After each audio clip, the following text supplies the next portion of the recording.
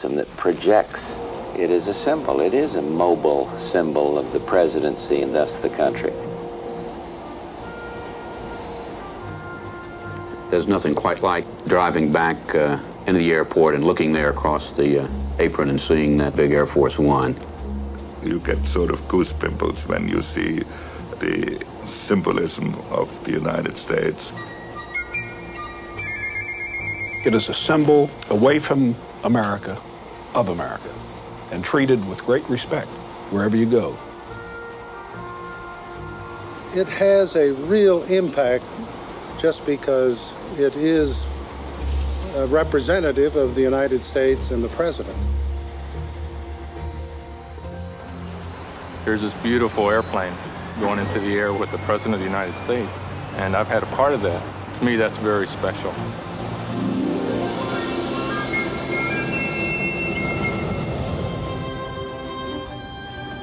I've been in towns in the United States like Akron, Ohio, and stayed there overnight, and people were out there walking around the airplane all night long. I couldn't believe it, you know. It is a terrific symbol of what America stands for.